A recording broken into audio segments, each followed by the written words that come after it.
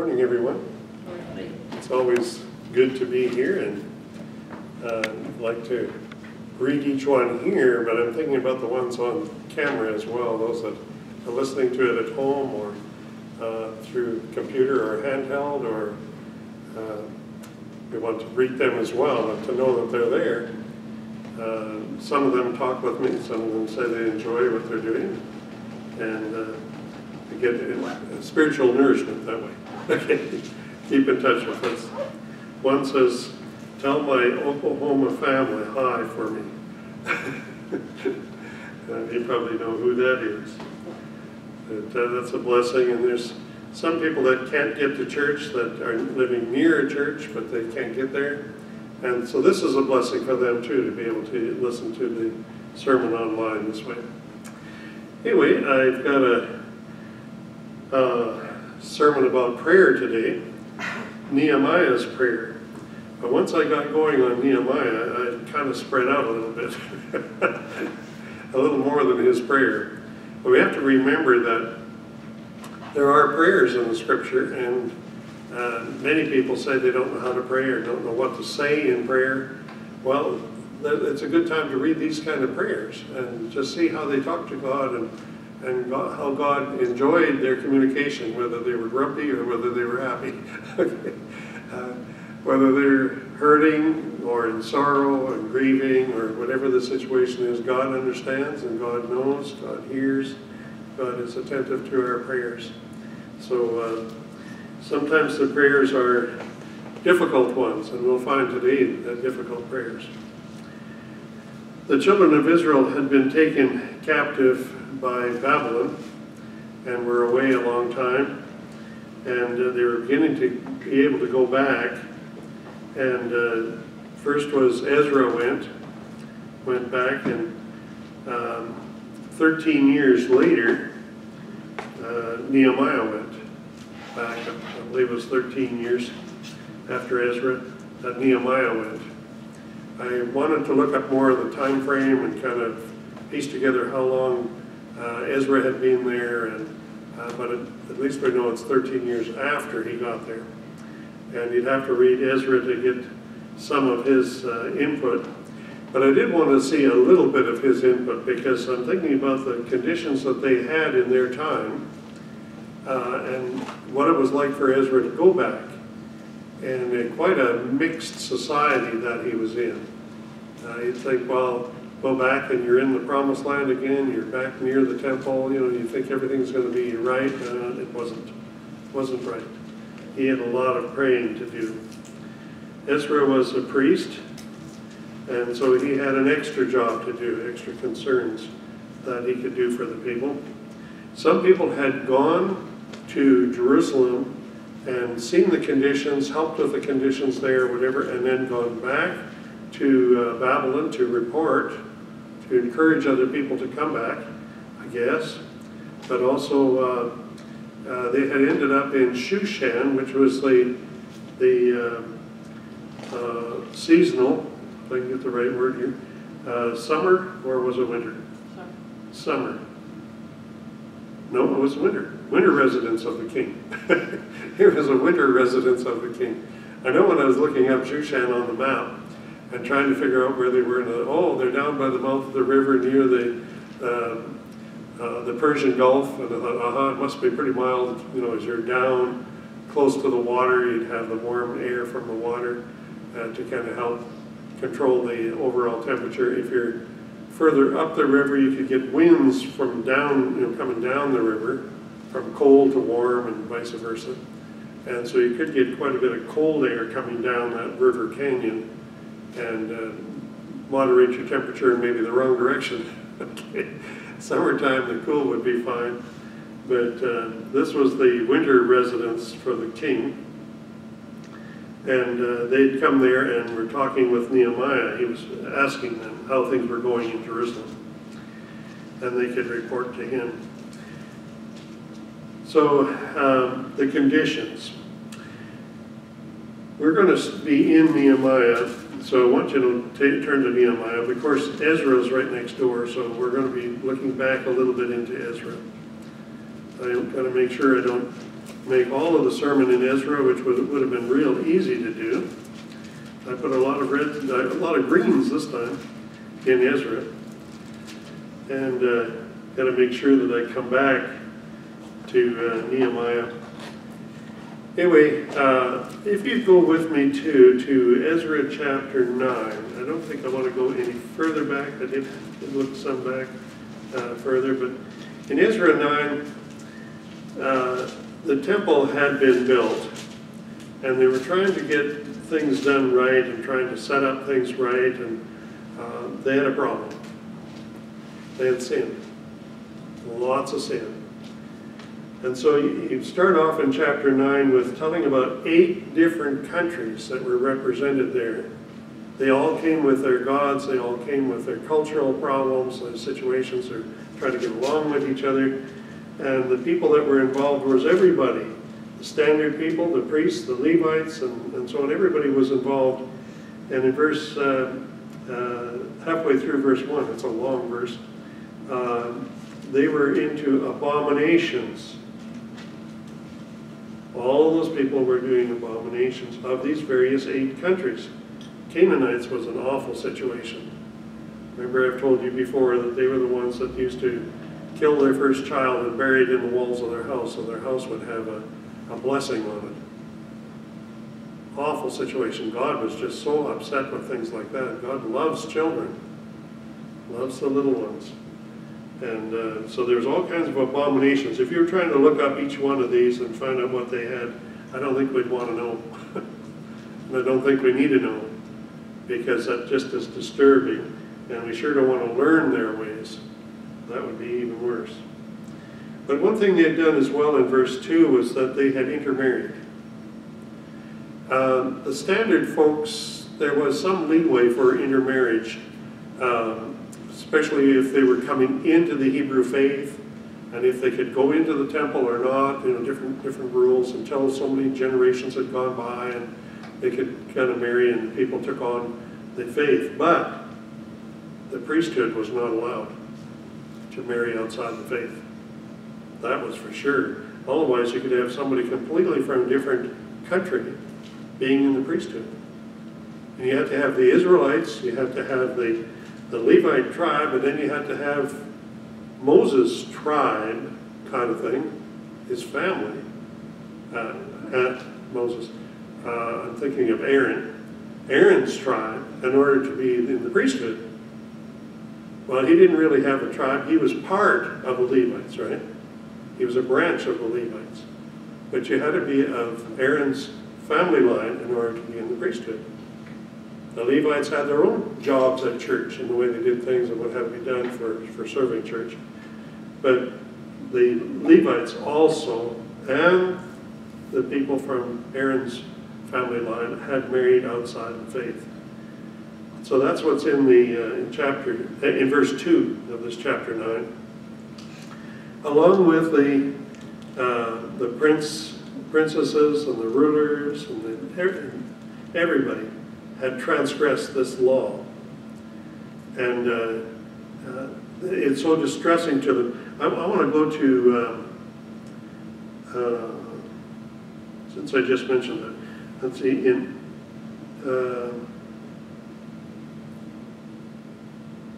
well, it's going to be further down, I guess, in the book of Acts.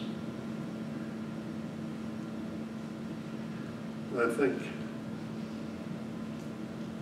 I better leave that one for the moment. I don't see it at all, but I wrote it in very tiny. 1 Corinthians, 2 Corinthians. Yeah, 2 Corinthians, there we go. I will look at it now since I mentioned this about the marriage situation. We see it in the Old Testament and you say, well, that was just the Levites and so on. But what about God's thing in the New Testament? In 2 Corinthians chapter 6. 2 Corinthians chapter 6. And verse 14. Verse 14. Be ye not unequally yoked together with unbelievers. That is a big thing. We always heard about this. Pearl's home church when she was young, and my home church when I was young. Marry in the faith. Marry in the Lord. Those words are actually there, to marry in the Lord. In another place, talking about widows and so on, to marry in the Lord. So here you find it right here in verse 14. Be not unequally yoked together with unbelievers. They hadn't become faithful. They hadn't become believers.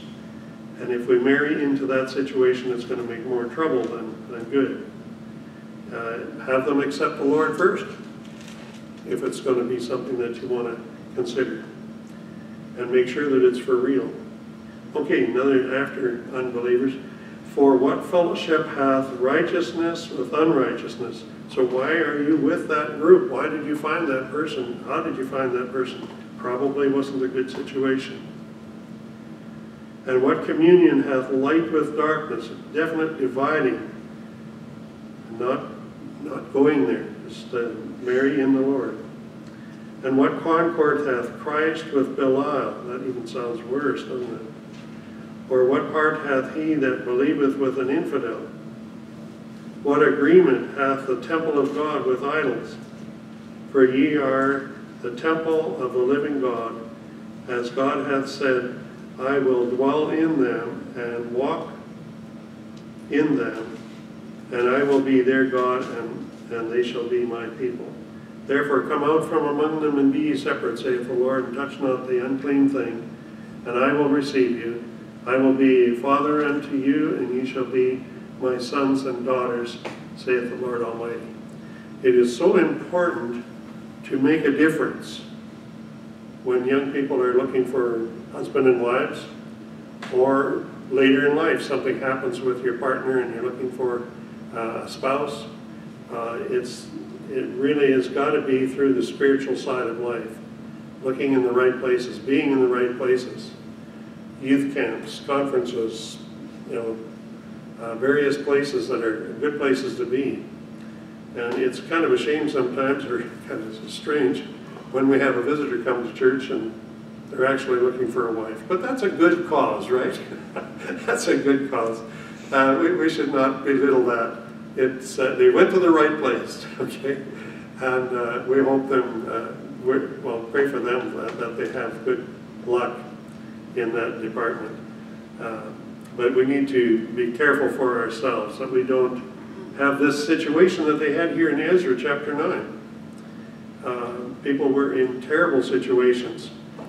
So the priest was really upset, spiritually really upset at what was happening. And he wanted to be so close to God. Listen to it in verse 3. And when I heard this thing, I rent my garment, tore his clothing, and my mantle, even his covering coat, and plucked off the hair of my head and of my beard, and sat down astonished. Now, that's pretty bad. We say, oh, somebody's really worried or really upset, and they start pulling their hair out. This was on purpose, because he was so sad, so overwhelmed with sin, and with the problem that it created. Now what do? You've got this major problem. Now what do you do? Because you've got children involved, you've got husband and wives, and they're, what are they going to, if they separate, what do you got? You got another problem. Okay? So it's something that you got to not do to start with. Anyway, he was so upset, so astonished is a way of saying just beside himself, just all disturbed as to what to do next. Then were assembled unto me every one that trembled at the words of God of Israel, because of the transgression of those that had been carried away, and I sat astonished until the evening sacrifice. The others began to shake, because what is the priest going to have to do now? He has to come up with a statement, come up with a policy, as we would say. Now what's going to happen? What is God going to say about this whole thing when he hears from God? What's going to be the statement from God about their situation? So verse 5, and at the evening sacrifice I arose from my heaviness, and having rent my garment and my mantle, I fell upon my knees and spread out my hands unto the Lord my God, to the Yahweh, the YHVH, my God. He got on his knees. Sometimes we don't do that often enough, I guess. But he got down on his hands and knees and he spread out his hands, asking, give me the input. Sometimes they put their hands on the ground to support themselves. They bend way over. Sometimes they just knelt there with their hands spread out. And this sounds like spread out would be more like out in front of him. So he was serious with God, is the information here that I'm seeing. Very serious with God because of the problem, the major problem that was before the believers. Go to chapter 10, verse 1. And when Ezra had prayed, and when he had confessed, weeping and casting himself down before the house of God, the assembly there assembled unto him out of Israel a very great congregation of men and women and children, for the people wept very sore. Everybody began to really understand how serious this situation is. They were crying over, now what are we going to do? Are our children going to be taken from us? Are our parents going to be taken from us? The households that have to be split. What is going on here? And they were praying diligently. Now, verse 3. Oh, and actually verse 2 as well. We have transgressed against our God. So this intermarriage, this problem that they had, that following with the teachings of those nations, it was all against God. In verse 3, now therefore let us make a covenant with our God to put away all the wives, such as were born of them, according to the counsel of my Lord, and of those that tremble at the commandment of our God, and let it be done according to the law. They already had the law. They already knew better, and they'd broken the rules. Now they realize they have to go back to the law, go back to doing it right, and they trembled at the law of God. Do we tremble sometimes? We should think about it, how serious God's laws are, and the consequences of breaking God's laws. And say, I don't want to do that. I don't want to get in trouble. So they go back and should do that. I've got some markings down in verse 6. But main thing there was transgression. Transgression. I look for some of those words sometimes, that they had transgressed and they needed to confess it.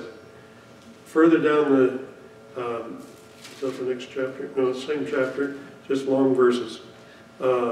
He gave them 3 days in verses 8 and 9 to come together. And in the end of verse 9, they were trembling because of this matter. And Ezra the priest stood up and said unto them, Ye have transgressed, and have taken strange wives to increase the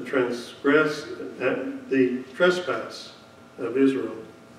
You know, you had all of these other problems already that you need to be confessing and praying for. Well, they were transgressions, and then you've done this on top of it. That's what I get from that. So he wanted them to confess. Now therefore make confession unto the Lord God of your fathers, and so on down through there. Make the confession. We don't ever want to forget that when we come to a problem situation, we need to confess it. Don't try to hide it from God. He already knows. And he won't be surprised neither. He already knows everything. Okay, we need to confess. Just fess up, as some say. You did wrong, just fess up and tell God. And otherwise, down in the end of verse 14, otherwise what's going to happen is you'll have the fiery wrath of our God that could be turned on to you. Could be in a lot worse trouble. So then we go to Nehemiah, which like 13 years is in here. After before he went, when he was able to get there. And Nehemiah had already built the the church, but now the wall needed to be kept. But you get another essence in here. When you start reading the book of Nehemiah, you realize that they had left everything as a garbage heap and had just fixed the church. Well, that's not exactly right neither, is it? They needed to clean up the city. Why were the gates still burnt after all these years? 70 years? Why didn't somebody clean it up? That's what I'm seeing. There's timbers laying in different directions. One place he said he couldn't get his animal to go through because it wasn't, get the animal hurt or stepping over things, and so he couldn't get his animal to go through. Interesting reading. Why did they leave it this way? They needed to pick up and clean up that city, even if the walls weren't being built or couldn't be built because of all the complainers against them. But here in Nehemiah, chapter 1, verse 2, Nehemiah is asking those that were come back to him from Jerusalem, and he says, the people that are there, the Israelites that escaped, or the Jews that escaped from being captured and taken into Babylon, and they reassembled back there, how's it going with those guys? Some were allowed to go back home with Ezra. How's it going with them? He's just asking about how their spiritual life is and so on. And his answer that he got was that it was a great affliction and reproach that the wall of Jerusalem was not built there in verse 3. The wall wasn't built yet.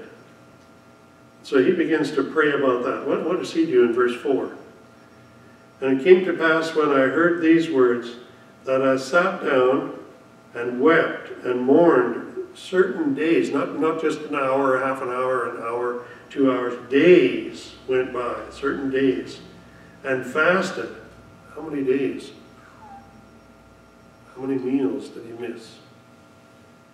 And he fasted and prayed before God, the God of heaven.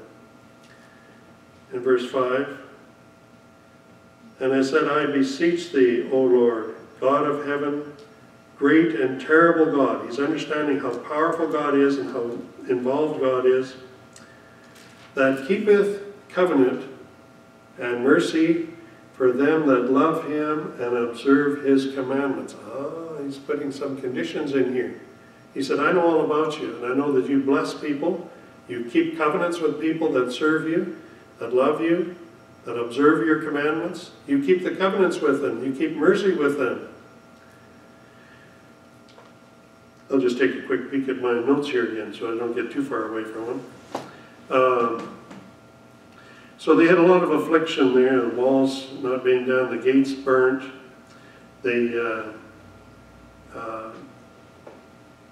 It brought me right away to thinking about our churches nowadays.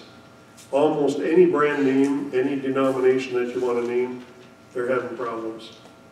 Most people are getting delinquent in going to church. People are not living up to the standards of the building that they go to. They think it's all just nothing. Don't worry about it. Don't keep a standard. Don't have any particular standard. Or my standard is as good as yours, and so on. So we've got a similar situation is what I'm thinking. And I right away started thinking, what about the last days? And I started getting into the scriptures quickly to see what I could find out, whether we're worse or better.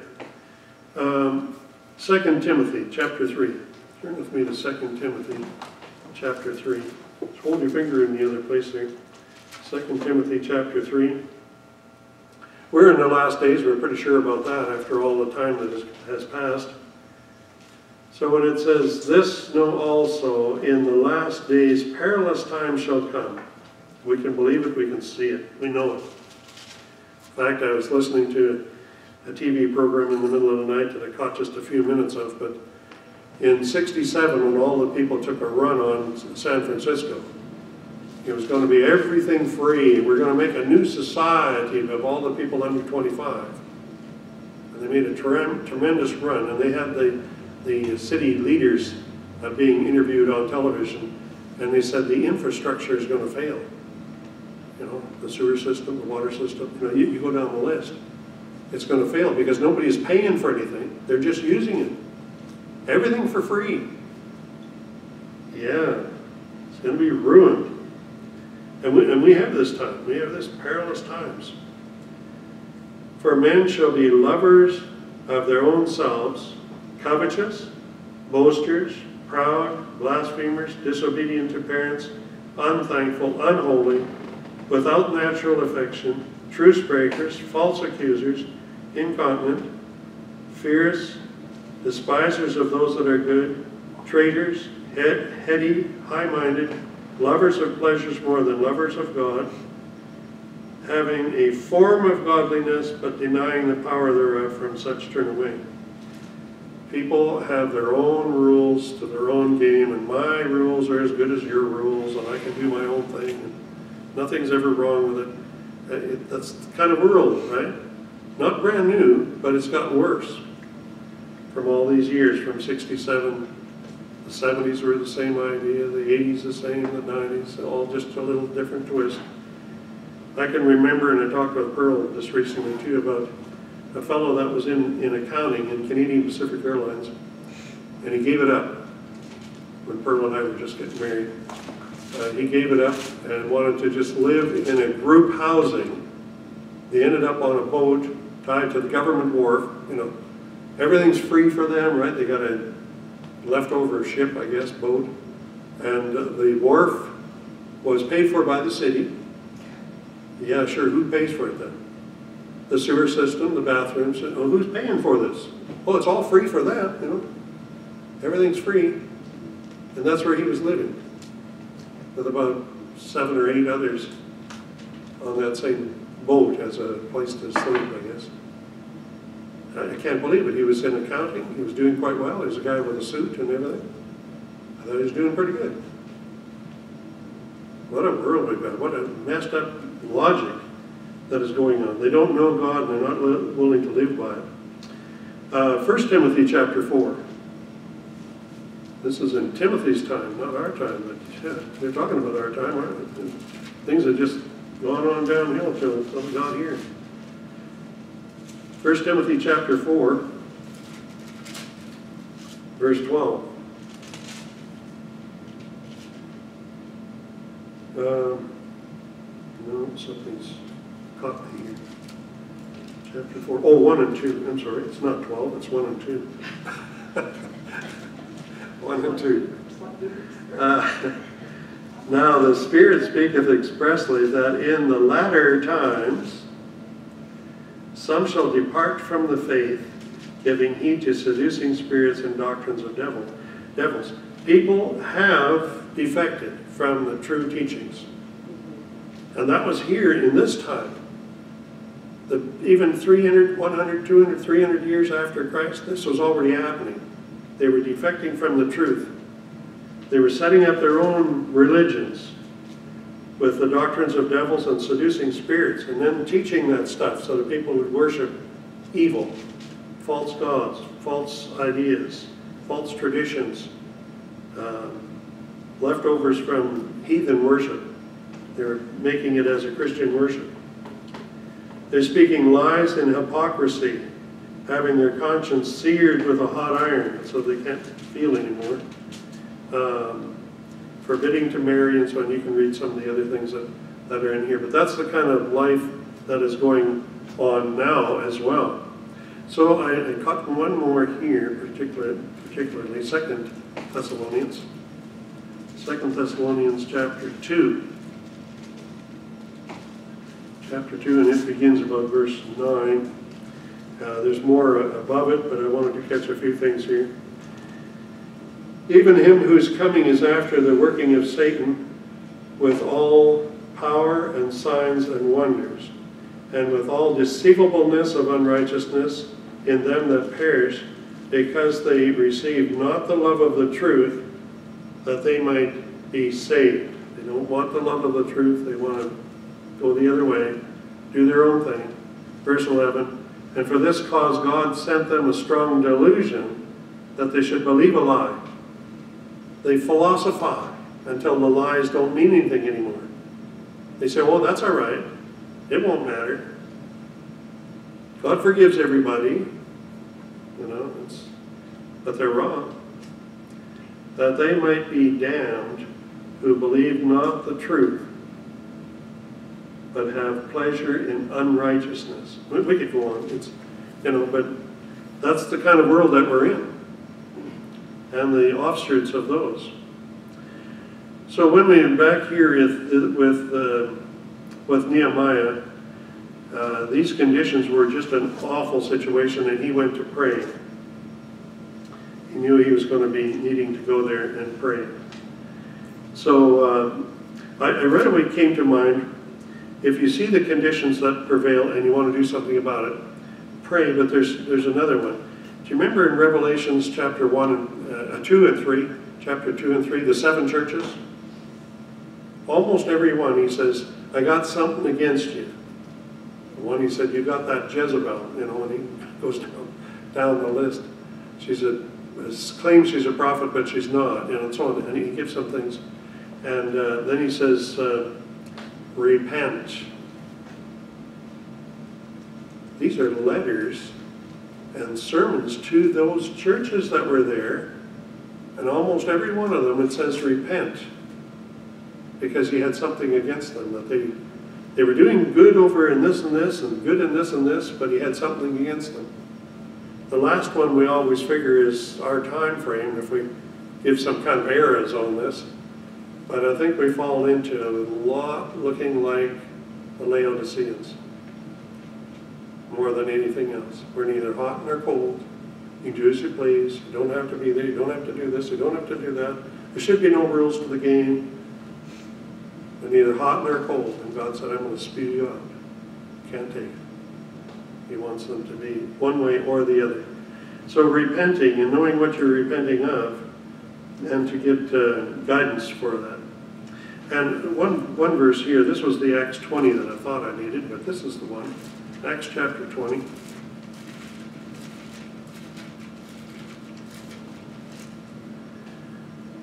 And verse 29 and 30. 29 and 30. For I know this, that after my departing shall grievous wolves enter in among you, not sparing the flock. Also of your own selves shall men arise, speaking perverse things, and drawing away disciples after them. This happened at his time when he died, or after his era was past, when he could no longer go out to these churches. After his departing, whether he was leaving this area of the country or whether it was actually the end of his life, but he says, after my time, this is what's going to happen. That grievous wolves will come in, because they eat lambs. The younger the people in the faith, the more delicate taste they have for these wolves that come in. Wolves in sheep's clothing. They pretend to be Christian, tend to be believers, but they're actually there to eat up the young. And the full-size sheep as well, if they're not careful. And then he said, of your own selves. There'll be division amongst people, and one will say, well, I know better than anybody else, so you guys all follow me and I'll teach you the right way. I know this part of the Bible, I've studied that part of this, I've studied that part of that. I know Hebrew, or I know Greek, or I know the Hebrew systems, or whatever.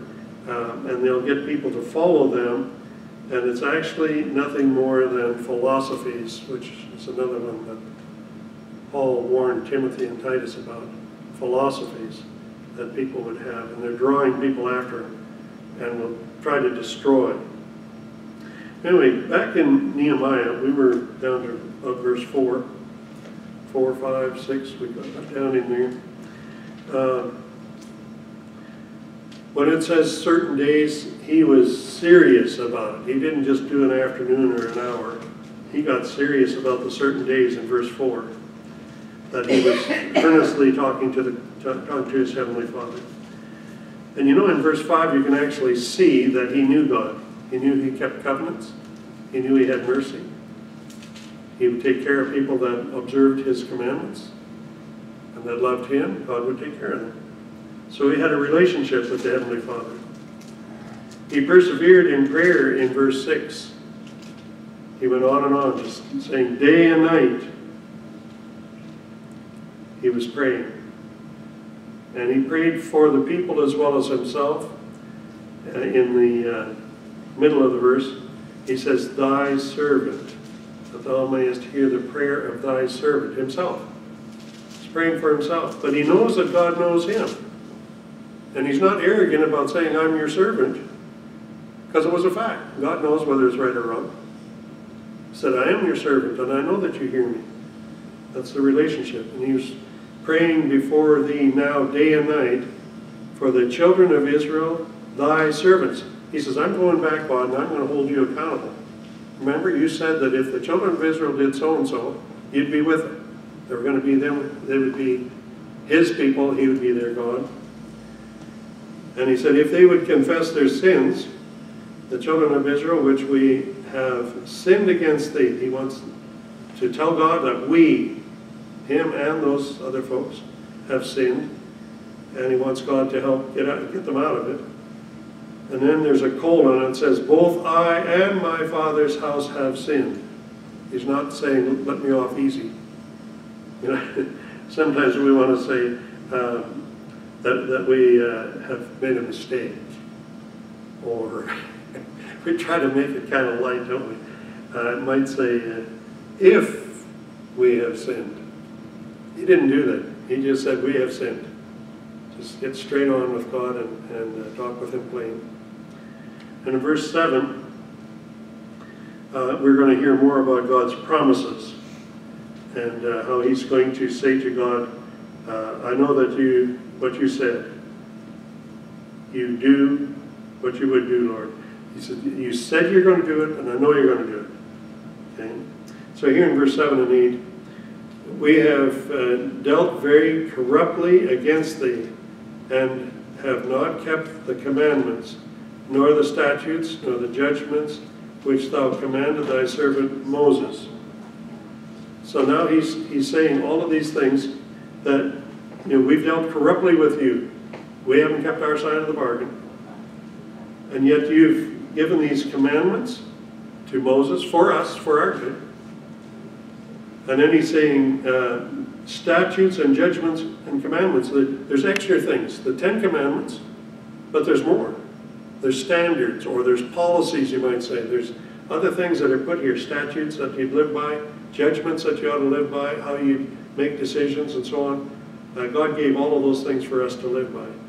Remember, I beseech you, the word that thou commandest thy servant Moses, saying, if ye transgress, I will scatter you abroad among the nations. Okay? This is a rule. If you do this, this is going to happen to you. And they have been scattered, right? So he's not telling God something that God didn't know. He's just saying, you said this, and it happened. Verse 9. But here's another thing God said. But if ye turn unto me and keep my commandments and do them, though there were of you cast out unto the uttermost part of heaven, or the whole side of the earth, the opposite side of the earth, the whole thing that's under heaven, even though you're out there, yet will I gather them from thence, and will bring them unto the place that I have chosen to set my name there. He's telling God, this is what you said. Some of us are here now. We want you to keep this promise to us. And God will. He'll keep that promise. If they turn back to God and keep his commandments. They have to return to the faith, return to the true way of living under the Heavenly Father's power and ruling. Now these are thy servants and thy people, whom thou hast redeemed from thy great power and by thy strong hand. He said, these people that are standing here are the ones that you brought back, the ones that are really your people. O Lord, I beseech thee, let now thine ear be attentive to the prayer of thy servant himself, and to the prayers of thy servants, all these other people that are here, who desire to fear thy name. These people are here because they want to be here, because they want to serve you, because they want to fear your name. They want to do right by you, Heavenly Father. And I want you to know that they're here for that reason. Desire to fear thy name and prosper, I pray thee, thy servant this day, and grant him mercy in the sight of this man, for I was the king's cupbearer. Kind of ends strangely there, but he's trying to put you into order of the next chapter. So the people that are going to be there or are already at Jerusalem, he's praying for them before he gets there. And he said, they're already there. And even if we look towards Jerusalem, we pray towards Jerusalem, God, you said you'd hear us. And some are already there, and he's wanting to go. That's what's happening. He's wanting to go. He's willing to go. The next chapter, he goes to take the drink to the king. Now, the kings would never drink out of a vessel, a bottle or otherwise, until a certain person had tasted it, because if it was a slave and there was poison in that bottle and they fell over dead, well, then the king didn't die. So they had a person that would do the drinking, a person that would taste their food, and so on, so that the king wouldn't be put to death by some trickery or poison. So he had to go and give the wine, the drink, to the king. And the king noticed that he was sad. He said he hadn't done that before. You're not supposed to do that. He said, I hadn't tried that before, but he was sad, and the king could tell it. And the king says, are you sick? And he had to admit, no, I'm sorrow. The king actually said that too, but it's sorrow of heart. So what's your sorrow? He wants to know. And when he tells the king, he's afraid. He was sore afraid at the end of verse 2. Because now he was talking to the king, which could just like it or dislike it. He could kill him, he could do anything he wanted. But he was afraid, and he was praying, Lord, help me. I'll bet you that was his thing going through his mind before he started speaking. But he told him about the city. He told him about the sepulchres that laid waste. And the city was burned with fire, and it's a mess, and he just really wanted to go. Then the king said unto me, verse 4, for what dost thou make request? Okay, what are you going to ask for? What do you want? So I prayed to the God of heaven. That's where I thought, yeah, silently but diligently. And he told the king what he needed, what he would like to do, and he said, send me and I'll straighten things out over there. And the king was glad for that, and he said, you can go. He provided a whole bunch of things for him so that he could build, fix up the city. And it's neat that they put the little bracket in there. The queen was sitting by him also. Isn't that something? That the queen was there and she heard all this as well and was able to hear what was going to happen in the kingdom. So the last part of verse 6, so it pleased the king to send me. And I set a time for him. He needed to say when he was going, how long he'd be away, when he expected to be back, and what he was going to do at the other end, what kind of things he would need. And he asked for a letter, that the king would give him a letter so that he would be able to say, I'm on a mission with the king's approval. And he's coming through there and going to be doing these things. Very interesting story. I couldn't stop there. I just kept reading. Okay, but I want to wrap this up. Here am I, send me. We've heard that before in the scriptures, right? But here he's saying it also. He was willing to go so that God could use him wherever possible. So if we look back through the time frame that's there that I talked about, how awful the situation was there even before he arrived, 13 years before he arrived. And then he was able to go and try to fix up. The church was supposed to be functioning. He'd probably have to tell him, get on with it, okay? but the church was supposed to be functioning. His job was to build the walls and to build the gates to the city and so on. Interesting where he took the horse, or took an animal, and went out and viewed the stuff with nobody else watching him at night. So he was able to go and see what was going on there. But it was a bad situation. But what he did first off, when he heard about it, he got serious with God. We need to do that, get serious with God. Confess. God already knows, might as well confess. Might as well tell them what's happening in your life, what's not happening, what you would like to have better. And the people that are there, that they've sinned, there's a messy situation there.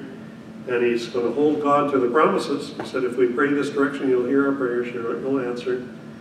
And he desired to consecrate himself and the others in the desire of the fear of the Lord. So we need to go for having our prayers answered by prayer, seriousness with God, fasting, kneeling, getting right with the Lord, and just really turning it over to God. But one last thing, include ourselves in what we'll do for the Lord.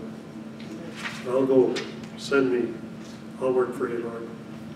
Thanks.